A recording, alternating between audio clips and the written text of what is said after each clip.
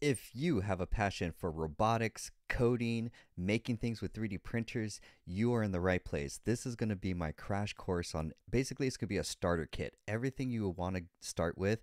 If I were to give this to someone who's just interested in robotics for the first time and like, hey, where do you get started with coding and building things and community and inspiration?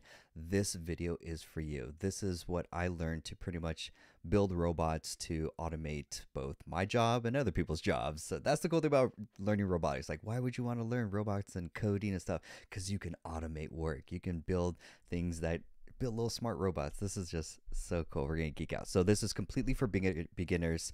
Where to get started? What do you need to buy? And this is stuff that I've used along the way. So let's start off with community. Join a robotics club.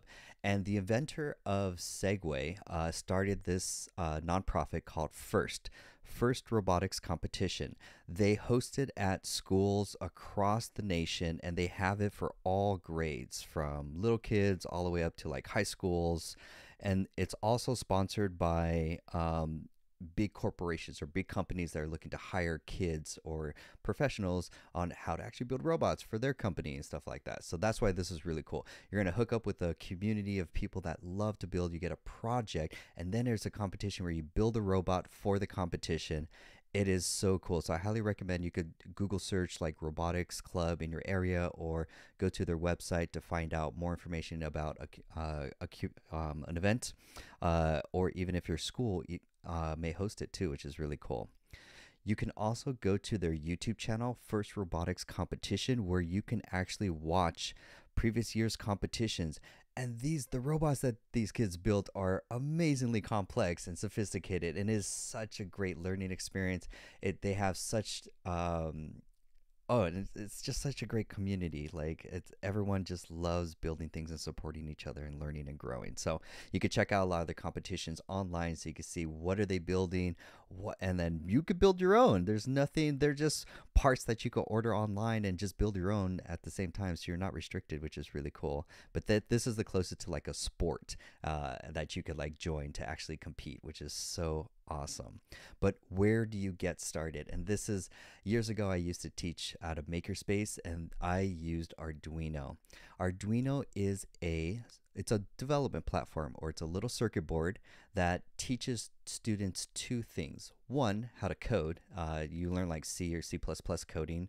It's super simple. And already, I could tell you right now, here's the hack. Someone has already written the code, and it's online. So your goal is just to find a piece of code or a project that has code that's close enough to what your project is. And everything's like Frankenstein. You're just copy pasting and just piecing together other people's code until you figure out you're troubleshooting until you figure out you get your code working, because most of it is really troubleshooting, which is really fun. But that's the really cool thing. It's so easy to learn how to code using Arduino. And then the second part that it teaches you is circuit design, how to build robots, and robots pretty much have like two components. Basically, you have sensors, and these are things that sense the environment. It could be temperature, it could be air, it could be light, could be movement. And then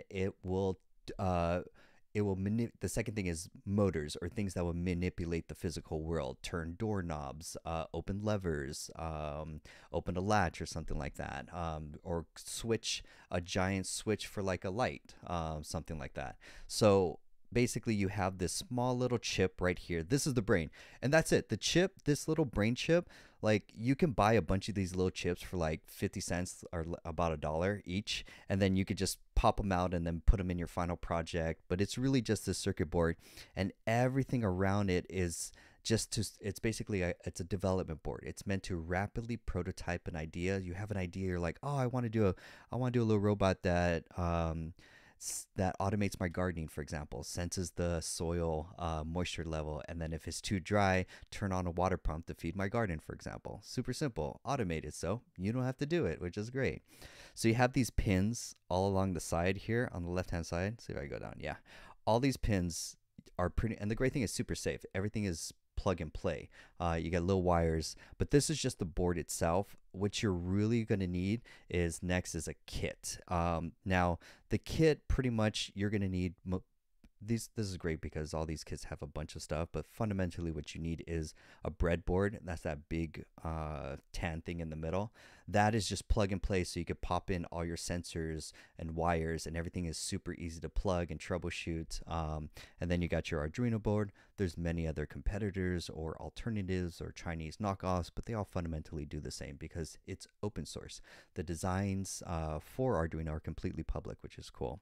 And then you have a bunch of these little sensors, like this one's a ultrasonic sensor that would determine distance. So if you have a little robot, think of like the little cleaning Roombas that bump around and clean like people's house or stuff like that. Actually, I don't know if they use ultrasonic sensors. They probably use light sensors, but they'll use some distance sensor to sense if they're getting close to a wall. And if you get too close to a wall, little program says, "Oh, turn! Don't hit the wall," and it'll turn until it doesn't sense the wall. That little blue box is a relay to turn on like high power voltage, like to a light switch or something like that. You have little number displays. Oh, this is so cool. I'm geeking out right now. You have servos and motors for moving different things. You have an LED display right there, so you could display all sorts of LED. So funny story, I automated my first job building a robot that took the work of what was three people. And the company was like, hey, I was like, hey, do you have a robot that would do that? They're like, yeah, but it costs $100,000 and it's made by this big defense companies. And I was like, well, that's stupid. Turns out you could find their patents or their designs on Google, and then you can it's just motors and sensors, and you can order stuff on Amazon and just build your own robot. There's nothing special with it. Just write your own code, which is cool. You got little buttons or little remote control that you could press any of those numbers, and then Arduino will sense it, and then it could tell Arduino to turn on and off either lights or sensors or motors or stuff completely from like across the room.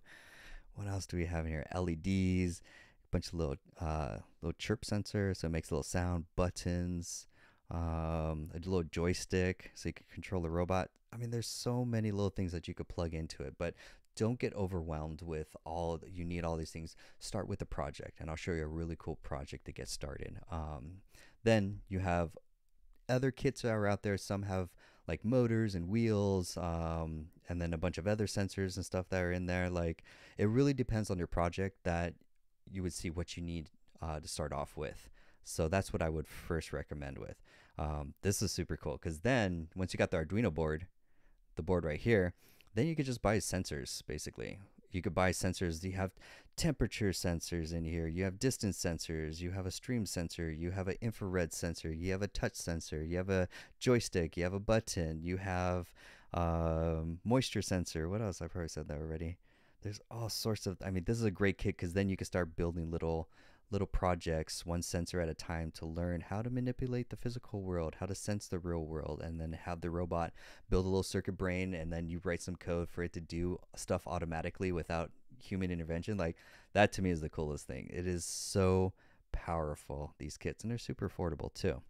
Highly recommend with the kit is getting a multimeter, because just like coding, it's going to teach you two things: patience and how to troubleshoot. Those are super invaluable skills. Like, most of the time when you're building a robot, it's mostly troubleshooting. It could be a sensor, it could be a wire, it could be something loose, it could be a part that gone bad, it could be a bug in the code. You could have missed just a semicolon. Oh my god, the semicolon I've missed so much, and it doesn't compile correctly. But for your debugging the actual physical thing, you're just building a circuit at the end of the day. Highly recommend is getting a multimeter. That's going to help you test different things along the way. So if you have a button to a light and something's not working, you could just test along the way to find out where's the fault or what's missing or something like that. Super worth it. So you got the Arduino, you got sensors, and then you got a multimeter. That's it. You're good to go. Let's talk about education. How are you going to learn how to use the Arduino and how to code? There are two ways. There's paid and there's free. With the paid, I highly recommend Udemy. Udemy is such a great online resource for learning not just coding or Arduino, but all sorts of other skills. They have a huge library of courses. This one I highly recommend, this Arduino programming, because it's going to go through the basics, how to do LEDs. Like, you got sensing the input when someone presses a button, feedback, sensors, robotics, the Internet of Things. You could connect it up to the internet, which is really cool. LEDs, oh, so much fun. Now, that's one, but this one I really recommend too. Adafruit. Adafruit, they sell parts for all the kits. They're really expensive, but support, you go to support an amazing creator who took time and resource to put together these amazing guides. This is what I really love about Adafruit is their guides. They have the best schematics and step-by-step guides for all their parts that they have. And check this out. Here's a how do you hook up an Arduino to just turn a motor, just spin a motor at the end of the day. So they have on the left hand side, you have the overview, which shows basically what's the project. Then they break it down to the parts. What are the parts you're going to need? A motor, a transistor. So you're like, so that's where it is. Start with the project and then you can work backwards to see what you need. So you don't need to buy all the other stuff. It's like, look, I need some sensors, some capacitors, a transistor, a motor. Then once you have the parts, they have what's called schematics. Schematics are just the layout of how does the circuit connect? How do all the parts connect so that positive goes all the way to negative and then has a complete circuit? And then basically everything with Arduino, you have your power, ground. These are like your power and ground rails. So red wire, and you just plug it in. Little wires, you just plug and play. It's so easy. There's no soldering. So plug and play. You have the what was that, capacitor, transistor, elastic capacitor, transistor, and I think that's the diode. Yeah, so, and then you have the motor, and then you have the Arduino, and then they tell you, so everything in the circuit is always going to have like minimally at least 3 pins. You have power, which is 5 volts. You have ground to complete the circuit, and then you have data, and that's going to be one of these pins. And data is either going to be on, off, like 5 volts is on, 0 volts is off, or it could be sensing something from, it could be a sensing a range, like a value like between 0 and 255, like it's going to be the voltage range. If the voltage is between 0 and 5 volts, it's going to turn that into a number so that you could determine what is the range, like determining a moisture sensor or how much light is in a room or something like that. But this is a circuit board, or this is a schematic, the layout. Then they work you through the next step. And you're just working step by step. That's why it's so great. And you could download these as a PDF. Then they have the code. Oh my gosh. And the code pretty much breaks down into like 3 things. You have your pretty much when Arduino starts up, it has no concept of what pins it has, what motors, what are its limbs, or what are its sensing like senses. And so you're pretty much telling, hey, Arduino, I want you to initialize a pin. I'm gonna call it motor pin, and it's on pin 3. And so when Arduino wakes up, it goes, oh, hey, pin 3 is what you want to use, and it's a motor pin. Cool, I'll remember that. And then you start up with a setup program where you're like, hey, let me set some things up before you start the main program. So this is like the setup one where you're saying, hey, this pin, it's going to be an output, meaning it's going to output 5 volts instead of inputting. You got serial, so you could send data over to your computer so you can read if it's working. And then the loop. The loop is it's running all the time. That's its brain. It's like, cool, what do you want me to do? And it says, look, I want an if statement. What do you want to do? Check the serial. And if the speed is less, oh yeah, here we go. If the speed is less than or equal to 0, and the speed is less than, no, it's greater than or equal to 0, and the speed is less than or equal to 255, then go ahead and output the motor speed. Oh, it's been a while since I've coded with Arduino.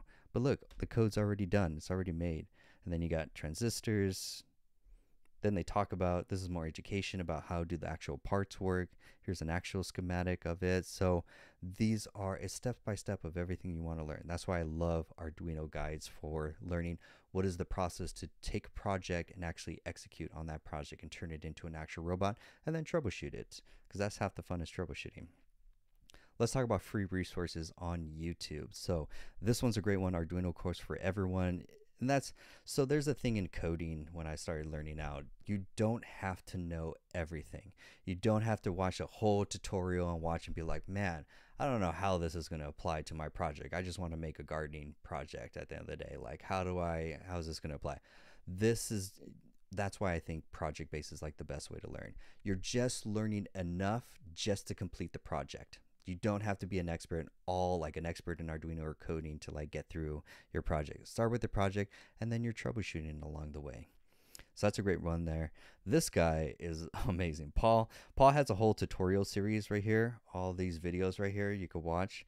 This guy is amazing. I've watched so many tutorials, and he actually walks through, and then he shows you also actually how to troubleshoot as well too, which is super cool. Highly recommend Paul. You're gonna see he's gonna come up again later on. This guy, programming electronics, man, when you hear this, the beginning sound, I can't play it. This guy has such amazing, well done, like tutorials. Like, so he has a whole YouTube series here, Arduino Code for Absolute Beginners. And you're basically just learning the basics of how to use the pins, the serial port. I know I'm like speaking Chinese because you never heard this stuff before, but slowly over time, and the more you play with it, the more you'll start piecing together, and these words will start connecting. You're like, oh yeah, I know what that is. And it's just it's just spend more time practicing with it at the end of the day. Now, projects. I highly recommend, instead of giving someone a board and a book and say, here's Arduino, it's a full course, good luck, I wouldn't do that. I would start with the project, saying, how would you use Arduino to build a robot to automatically water plants? You're like, oh, you're right. How would I do that? Well, because that's the whole point of being like a mechanical engineer, is taking a big complex problem and working it down to small little steps, that little problems that you're solving. You're like, well, I guess I need to sense the soil. Oh, I need a sensor, maybe a moisture sensor. Okay, I'll get a moisture sensor, and that will sense the moisture in the soil. And well, I guess my computer, my little Arduino, is a brain, and he has to read it. And you know, what is dry versus what is wet? Okay, there's a threshold. Okay, found the threshold between dry and wet. Well, then I need an if statement. So I'm gonna tell my computer, little Arduino, to say, if the soil is dry or has this value, then go ahead and turn the motor. So then you have a wire to sense the moisture, and then you'll have a wire over here to turn on your water pump. And again, water pump is just, I bet that one's super easy, where it's just positive. It's just going to actually, a little transistor. Transistor is just like a digital button, super cool. And it's going to digitally press that button so it completes this circuit so that it can run the motor for a period of time. And then you need some user feedback, like, hey, Arduino, show me some light colors so that I know green, you're watering, or yellow, you're not watering, or red, you're not going to water. And so that the user or you can actually troubleshoot it and see if your circuit is working. And then that motor is just going to run a pump to water your plants. And then you test it. This is such a great project to learn how to connect sensors, how to do if statements, to trigger an event when it hits a threshold, for example. Basically, if this happens, do this. And then how to manipulate the physical world using a motor, turn on a motor using a transistor that just takes water and pumps it into your plant. So this is a great project. I would pick any one of these projects, and you can start off to start learning, because everything is just project based. You don't have to be an expert. Pick a project, and that's how you're going to learn. Arduino is going to get you exposed to two things: the coding, and then also like building circuits, which is like the mechanical engineering of it. But if you really like the coding, highly recommend learning Python. That's going to be the next step. Python is super valuable as far as just work automating, like anything done with a computer. You can work 100 times faster if you learn how to code, because you're like, yeah, I could do this work, or I could build a little computer program that could do the work for me. And that's how I out of my job twice with that. One, I built the robot, and the second one was a piece of code or a software suite that had a bunch of code. Most of it, not Python, it was something different, but same concepts. But literally, I took an 8-hour job and cut it down to 1 hour with 95 or actually 99% accuracy, when people were doing it and they were messing up like 60% of the time. And they're like, oh, I guess I got to do over a lot of manual work. I'm like, robots, computer programs, this is such a valuable skill. That's why this is such a hack. There's many different things about Python that you could learn, but I really recommend the book by Al called Automate the Boring Stuff. And the reason why is because he uses real world examples or scenarios, like how to search for text in a file, how to create, update, move, and rename files on a computer. So if you want your actual laptop computer, you want to automate a laptop, you're going to use Python. That's the really cool. Arduino is like robotics in a sense, but then when you're on a computer and you're like, man, I just want to automate stuff on a computer, Python's going to be your best friend. Like, look at these. How to send out reminder emails, how to split, merge, and watermark encrypted PDFs, how to update and format text in and Excel. If you combine Excel with Python, you will be a god at any company. Like, it is crazy. So that's why these are real actuable projects and skill sets that you can apply. Then you can see how to use Python in your day-to-day life. Al has the same course on Udemy. Super cool. Highly recommend it. But then for people that are budget tight, Al, God bless Al put his whole series also on YouTube, on a YouTube playlist right here. So you can learn, he'll actually walk you through step by step on how to go through the exercises in the book. Please buy the book and support Al. Like, even subscribe to his YouTube channel. Like, Al was very kind enough to take the time to teach you how to do programming on YouTube. So highly recommend that. Now, back to the robotics thing. You've got this cool robot and it has a bunch of sensors and wires and it automates things. And you're like, that's awesome, but I want to build a case for it, or I want to build a cool lever, or I need a special fitting to fit my water pump or my plant, for example, to hold the hose in a certain angle. That's where you're going to get into 3D printing. That's the final piece. And 3D printers have come down in price so significantly. 3D printers, there's two different types of 3D printers. There's PLA. Pretty much, you want to think of it, if you ever worked with like a weed whacker and it has like a bunch of wire. Let's see, there you go. Basically, it feeds a wire of plastic in. I have it over here too. I have a kit. Feeds a wire in and it prints it layer by layer. This is one way. Don't recommend doing it inside per se. You do have to just be a little conscious of like it is pretty much melting plastic. So you are melting a lot of plastic in your room. So you don't want to put this in a kid's bedroom kind of things, basically. But a 3D printer is, oh my gosh, once you learn how to use a 3D printer, you're never going back. Everything you're going to be like, I can make a custom this, or I could fix this. Why go to the store and build and buy something when I can create my own? And you can create any physical object in many different materials using a 3D printer. So that's worth it. That's going to be the missing piece as far as if you're getting into robotics. But John, how do I design the part? Great. I'm so glad that you asked. And that's going to be a software called Fusion360 right here. Fusion360. Fusion360. This is what like actual mechanical engineers use at the job to design, model, and test a robot. You could even do like this cool little like linkage so that you could actually move it in the computer program and it will move just like an actual lever, and actually so you can actually see how your part will work in the physical world. Oh my god, this Fusion360 is so powerful, very easy to learn, and incredibly valuable as far as the skills of mechanical engineers. So and the great thing too, it's free for personal use. I love free. God bless them. So highly recommend you could download their free Fusion360. And then where are you going to learn? YouTube, of course. And here's Paul again.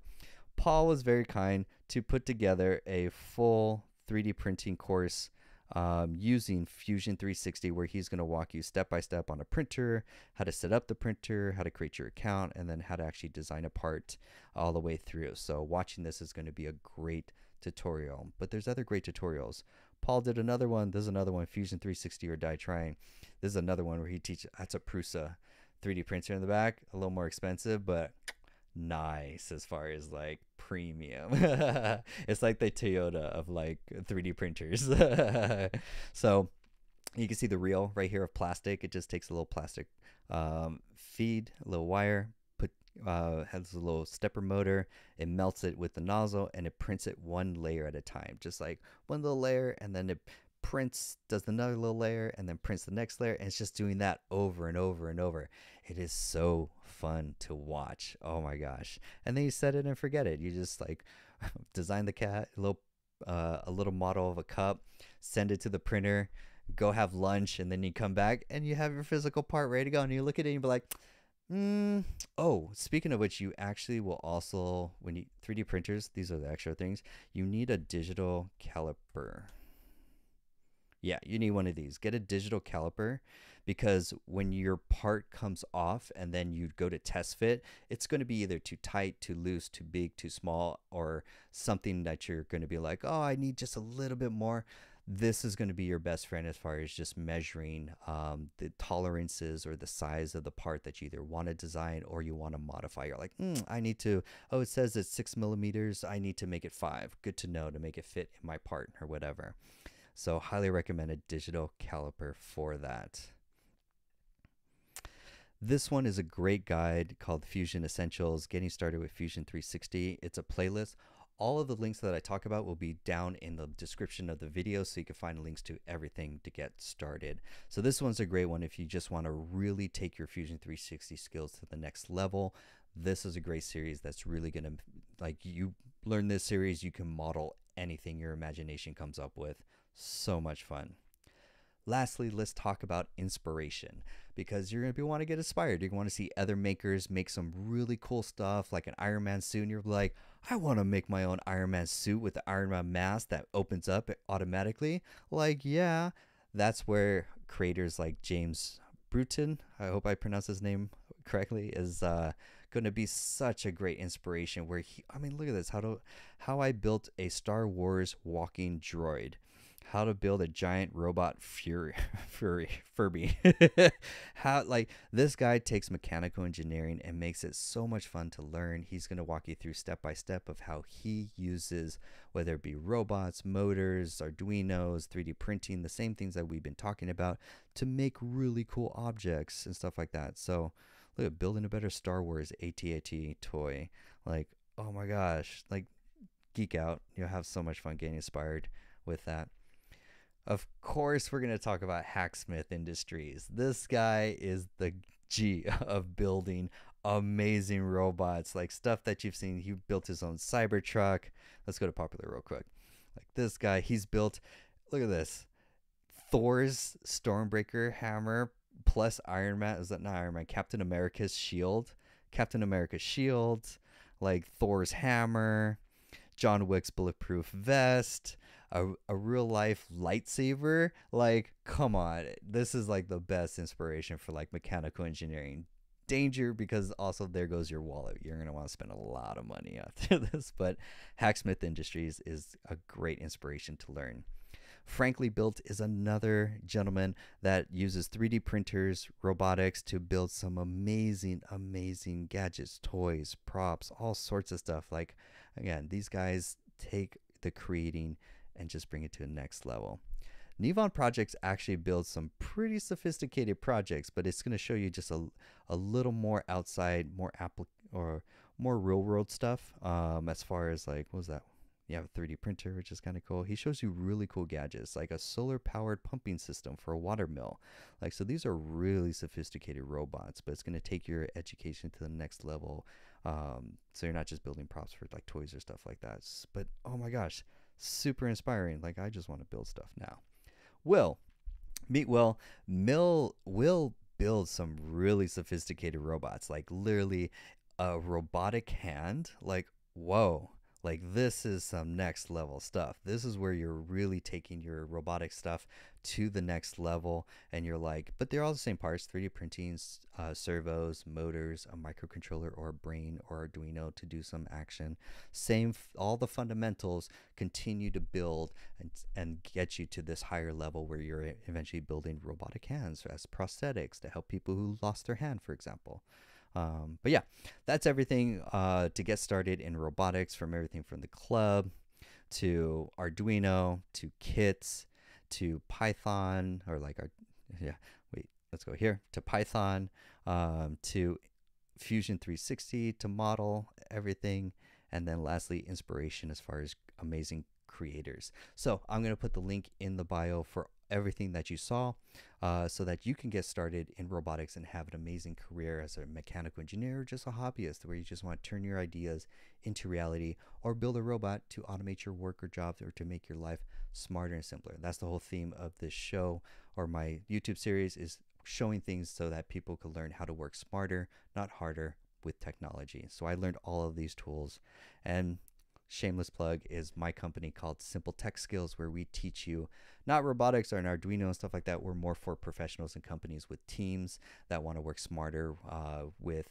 Notion, ClickUp, password management, artificial intelligence, ChatGPT. We're going to teach you the skills so that you can get work done. Basically, what would take someone a week, you could get done in a day. That's what's the really cool thing. So I'm Jonathan Acuna. Thank you so much for learning and geeking out about robotics with me. This is a passion and joy, something I always love sharing and talking about.